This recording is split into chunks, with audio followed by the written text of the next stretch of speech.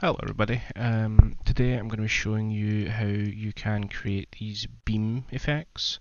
I'm also going to run through how you can create some trail effects like this.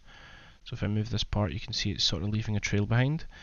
These are great for all sorts of different moves and effects, and I'm going to be running through how you can sort of create these types of effects using these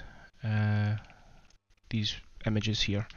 So I'm just going to run through real quick on how you can do this. So if you just bear with me, the very first thing we're going to do is we're just going to create a part, and I'm just going to drag this up here.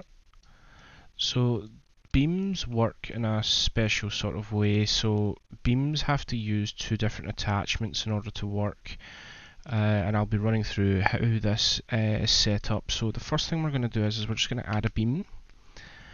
And what I'm going to do is I'm just going to show you the properties. So the properties are sort of similar to a particle. So if you've watched my previous video, I covered the particle system and how the properties actually work. So the beam has its own set of properties that you can edit and change to get the effect you want to happen. The main thing with beams is this can be a little confusing for people who haven't used them before. You have to use two different attachments. So if I head over to part and I create an attachment, so it's similar to the attachments we used for the particle system. It's basically a way just to anchor things into the 3D world and use them.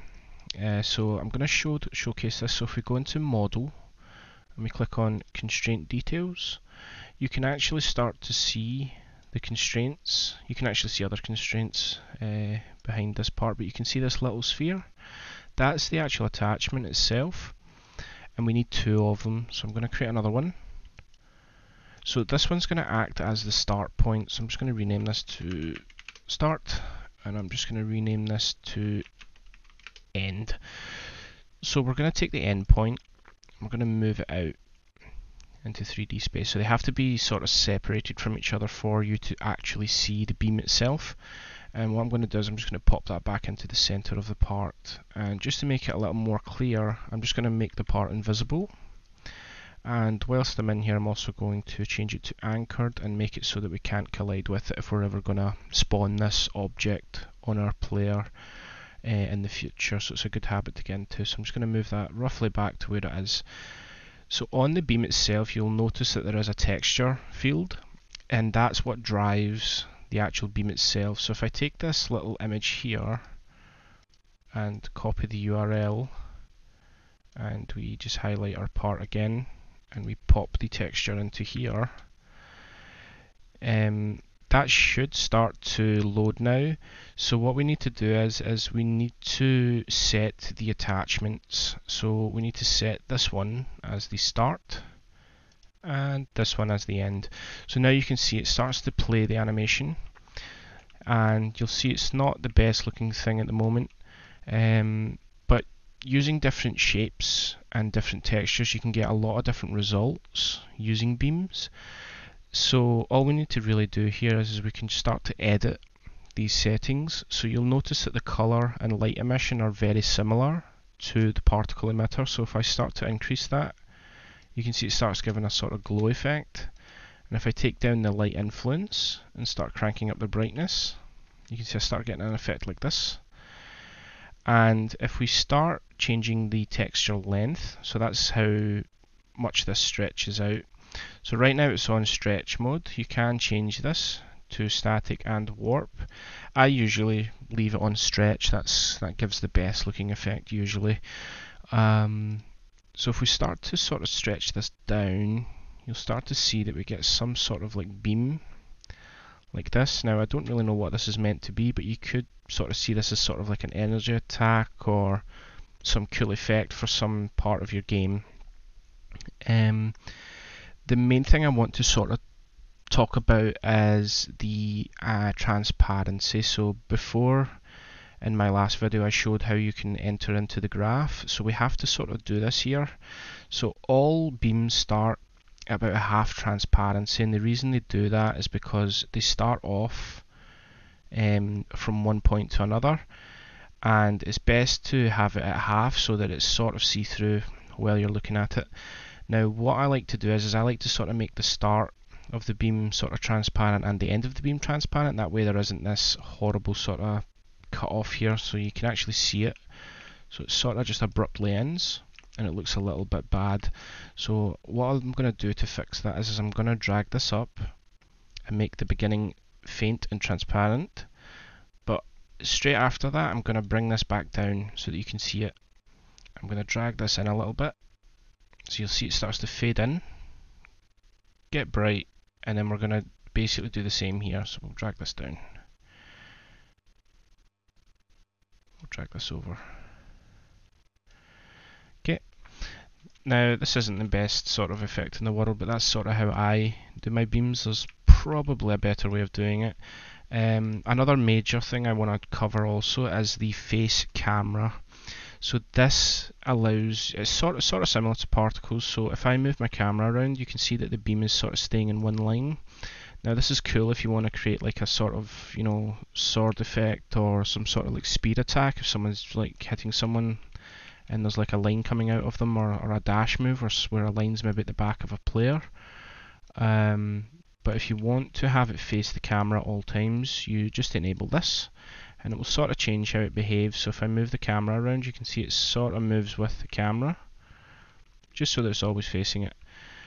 Another major thing to note is you can actually curve the beams as well, so there is a curve section here.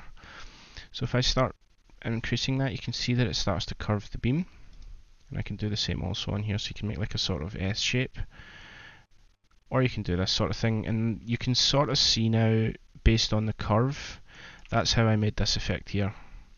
And all it really is just using this snowflake, which is kind of weird. So you'll find that using, you know, textures, you'll get a lot of different effects. A lot of it doesn't really make sense, but you will find a lot of different textures. If you just play around with them, you can get some good results out of them. So it really is just a trial and error. It's quite difficult to showcase this, but I will try my best. So if we go on to segments here, you see how there's sort of like the little cut off here.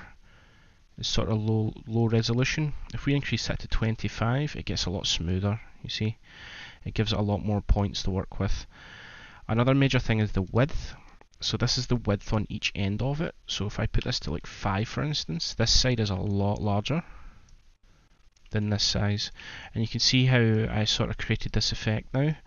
So if we come back over into here, and let's say for instance we wanted to change the color, so we would do the same thing as we have done before in the previous videos. So I'll just move these windows out the way and we'll start creating some sort of effect. So this goes from this color to white. So let's say we wanted to create like a green or blue attack, so we'll create this, click on that, and we'll change this to like a darker blue, maybe like that. It's maybe a little bit too bright actually of a blue. It's sort of like teal. So if I come over here and do that, it's more purple now. Hold on, yeah, do that. And what you can do here is you can actually create offsets of this. So all I need to do really is just copy and duplicate the part and possibly rotate it like so. And you can see that you start to get some interesting, you can start to get some interesting shapes and attacks going on here. And then, yeah, that's basically how I created this effect here. So it's basically just a model with 3 separate parts inside of it with beams, and it's just using this exact same texture here. So if I were to change this texture to, say for instance, this texture here, you'll just get a random different effect pretty much, and a lot of it is a little bit trial and error, so this might not look the greatest. Yeah, it doesn't look the best, but you can edit the settings here, so you can start changing stuff. So you can do that. So that's quite cool looking. You can also increase the texture speed also, so it goes from 0 to 1, but you can push this higher than 1. So if I put this to say 5, you can see it starts to get a lot faster. You can also play with the Z offset. Now this is something I never actually covered on my particle video. I may make a second one just to cover some of the extra features that you can do with it. But the Z offset, it simply lets you change how it's rendered in the engine. So if you change the Z offset to say like -1, it means it will be behind other things. So if I were to say create a block rig like this and quickly rotate it. So this is my little guy. So if I put the beam sort of through him, like so, you can see how it's sort of going through him. If I were to change this to say Z offset 1, you see how it's in front of him now, or I put it to 0, it's back inside of him. So this is just a nice way to layer effects on top of each other. So if you can't see an effect, you can change the Z offset and that will let you see it. It's sort of like layers in Photoshop. Whatever's on, you know, at the top will render ahead of everything else. But yeah, that should cover beams pretty well. This is sort of like a curved beam, but you can create like straight ones as well. So if I just duplicate this, and let's say I take off the curves, so we'll take off these curves and make it straight. So that's the sort of effect you get now. And the reason I'm getting that effect is because I've just made the end very small. So if we put that to 0.5, it's sort of like a spear effect or something, or a sort of lance effect where someone's stabbing a lance or something like that. But you can, beams are fairly straightforward. They're not as complicated as the particles. It's just getting your hands on some decent textures, which you can do from the toolbox or online. Or you can make your own inside of Photoshop or After Effects. But yeah, what I will do for this video is I'm actually going to upload this Roblox place for everyone to download, so you can get all of these textures without having to manually download them. You can just grab this place and take everything from inside of here. I don't mind giving it away, as long as it helps people understand how to do this. The next thing I'm going to cover is this here. So these are trails. So they work similarly to beams. So if I just make this transparent, I've coloured it green just so that we can see it. The reason it's called stepper is because I was using it in an effect before, so it steps through. But this is basically how it works. So these are sort of like beams, but they only activate when you move the part, which is fantastic. So if you can attach this onto like a player, whenever you move around, you can actually leave like a trail behind you, which is quite cool. So I'm just going to make this invisible or semi-transparent. We'll do that. And you can see here it does that. So trails work similarly. So if you want to add a trail, you just simply go here, add a trail, and there's the trail there. So if we click on this trail, you can actually see that all I've done is I've just set it to face the camera, and the texture that I'm using for this one is this here. This image there is the one I'm using for the trail. And all I'm really doing here is I've just put the texture length to 0.1. I've made it stretch as I did before, and you can actually see that the transparency is similar to the other beam. But the difference here is there's actually an emission that comes with trails. So they're similar to particles, or a little similar to particles. Beams aren't really. They have the same sort of properties, but trails have an emission. So you can set the lifetime of it. So if I move this, you can see that it only has a lifetime of about half a second. So if I just quickly change that to like 2 seconds, for instance, if I move this, it will stay around for a lot longer, like so. So every time you move this, it's actually emitting, sort of like a particle. So I'll pop that back down to about half a second. And this maximum length value and minimum length value shows how much you want it to move. So if I put that to like 5, for instance, this is going to be extremely sort of quick. But yeah, you can see that it's like, you know, changed the length of it. But you do have to play around with the trails depending on the texture you've got. It's all editing. So it's hard to get the exact values to tell you what to input to get what you want.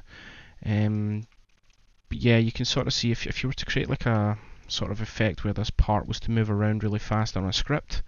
So if you were to do something like this, or like zigzag around, you can start to get some really, really nice effects. Now people use these a lot for Bezier curves. So people will use this and generate a curve, and then they will animate this little part along the curve, and it looks like something's shooting out the curve, which I may go into in a future video. But yeah, trails are pretty interesting. You can pop them onto the end of swords and things like that, and start to get some really, really interesting shapes.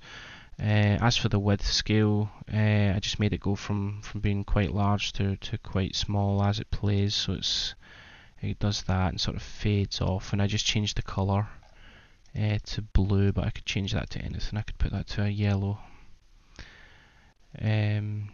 So yeah, and that just uses 2 attachments as well.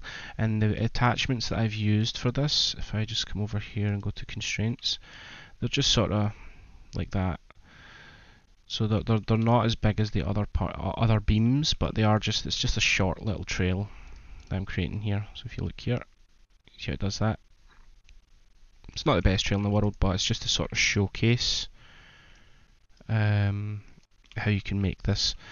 So I hope that this covers beams and trails enough. I don't really make them as often as I should do. So I don't really have a lot to showcase for you today, and I don't want to make this video any longer than my last one. But yeah, this just should show you how to sort of recreate this sort of effect. And when you try to, script a beam, you can simply just enable or disable them in order for them to actually work. So you can see the enabled here. If I turn that off, that turns off one of them. And if I grab all of the beams, so in a script all you would do is you would just grab all of these beams and disable them. But yeah, that's pretty much this video. I just want to say thank you for everyone who has watched my videos so far. I'm trying to get better at this, and I'm trying to expand. If you can leave a comment, like and subscribe, it would be really, really helpful. I probably will look into doing scripted attacks and scripted sort of particle effects. The issue is these videos can take quite a while to actually do live, so I don't want this to be like another 40-minute video, but it should be close to around 15 minutes, 15-20 minutes. But this should give you a sort of good clear picture on how to do this. If there's anything that I can improve on, or anything that you guys don't understand, just leave a comment. I'll try to improve as best I can. But I do hope that this helps. Alright, so take care.